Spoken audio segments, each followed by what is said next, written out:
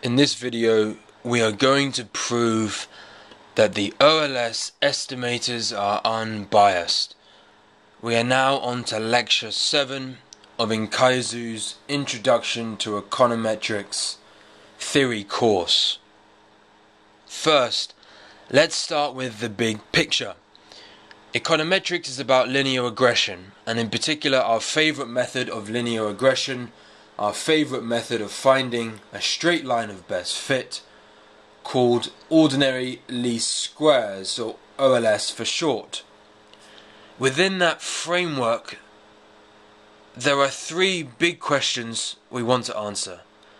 The first is, why is linear regression useful? The short answer to that is it allows us to hypothesis test. The second is, why is OLS usually our favorite method of linear regression? The layman's answer to that is OLS is on average correct, and even if it's incorrect, it's not incorrect by that much. The slightly more technical answer is that a couple blokes called Gauss and Markov showed with the Gauss-Markov theorem that not only is OLS unbiased, but compared to all other unbiased estimators, OLS has the smallest variance. The third question we want to answer is, what happens when our actually pretty demanding assumptions about the world don't hold? And the short answer is often OLS isn't valid, and therefore without valid linear regression we cannot hypothesis test anymore. Essentially it's a bit of a disaster. As we'll see though, we may be able, with some econometrics wizardry, to repair things a bit and save the situation. The focus for this video though is on the second question, the one highlighted in red. Why is OLS usually our favorite method of linear regression? The answer to why OLS is usually our favorite method of linear regression is a 2-part answer. The first bit is that OLS is unbiased, and the second is that OLS has the lowest variance of all unbiased estimators. In this video, we are focused on the first bit of that answer, proving that OLS estimators are unbiased. Thinking about going from our true population model in the top right-hand corner, and then sampling from that population to get a sample of xi's and yi's. We then do linear regression on that sample data, and we get our OLS linear regression line in the top left hand corner. Y is equal to beta 1 hat plus beta 2 hat x. However, it turns out to prove OLS estimators are unbiased, we need a few assumptions to hold. In fact, there are 5 population assumptions named A1, A2, A3, A4, A5, where the A imaginatively, as ever, stands for assumption.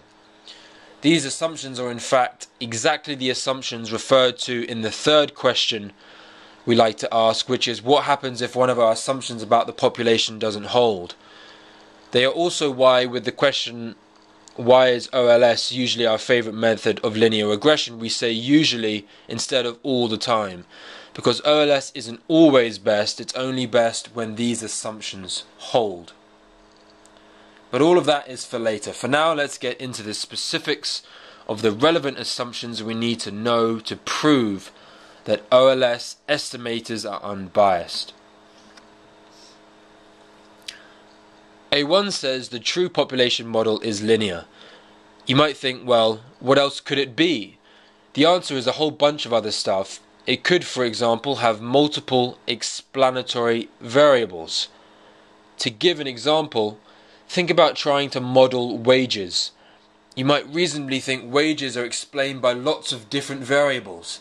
Maybe years of education, gender, age, race. What we are saying here though is there is only one explanatory variable, only one x to explain our y, which if you think about it is really quite restrictive.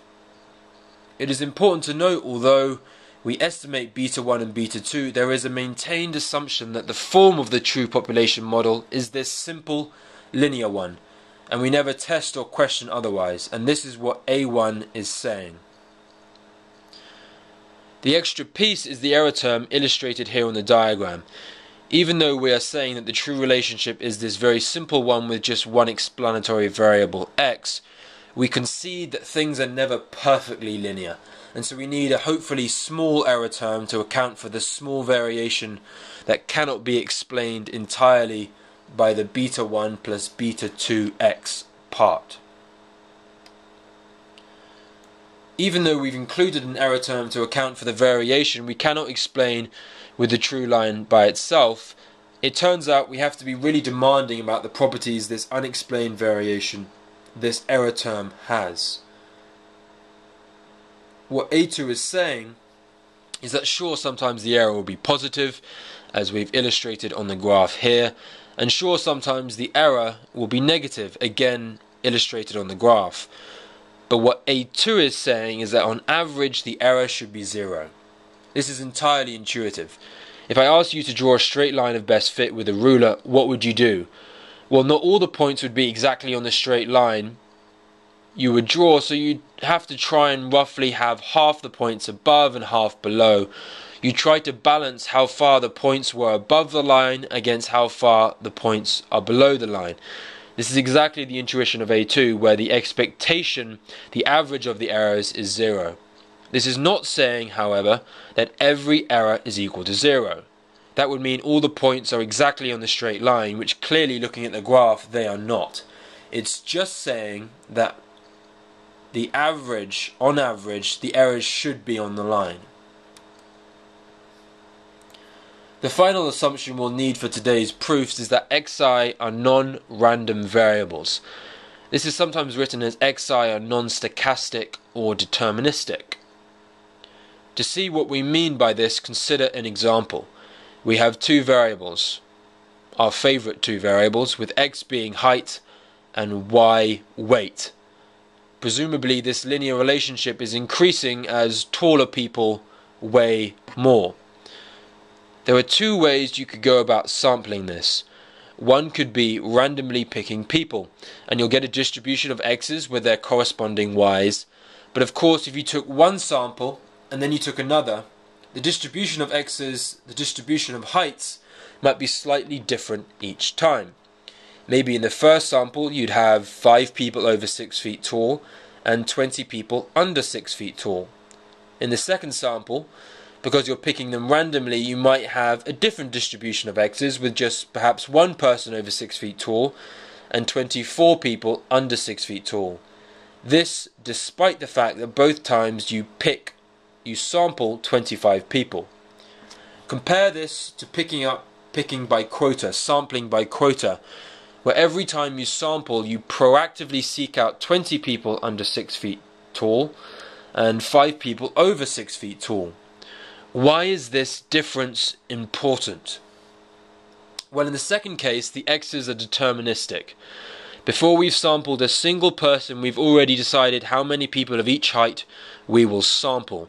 The only unknown is the y's that correspond to each x.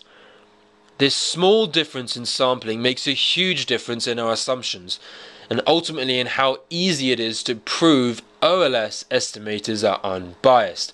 Essentially, this assumption allows us to treat xi as constants, and this makes for much easier computation.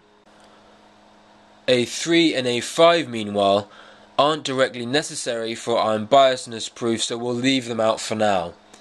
If you're feeling unclear about what each assumption means, don't worry, that probably just means you are actually trying to think about them properly. We will spend a lot more time in the course with these assumptions, so we've got lots of time for them to become second nature.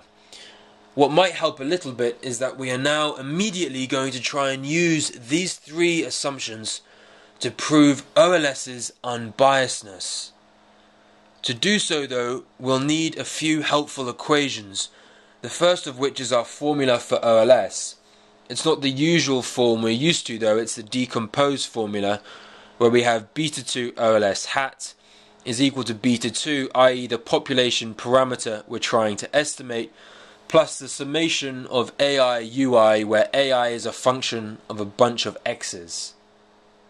The second equation is just a simple definition of beta 1 OLS hat, where we've defined the y-intercept as equal to the mean of y bar, minus beta 2 OLS hat x bar. We have two aims. The first is to show that our slope formula beta 2 OLS hat is unbiased, i.e. the expectation of beta 2 OLS hat is equal to beta 2. If you remember our definition of unbiasedness, it's that the expectation of the estimator is equal to the population parameter. This is exactly what we have here. And then once we've done that, we want to prove that beta 1 OLS hat is also unbiased. First, let's prove that the slope formula beta 2 OLS hat is unbiased.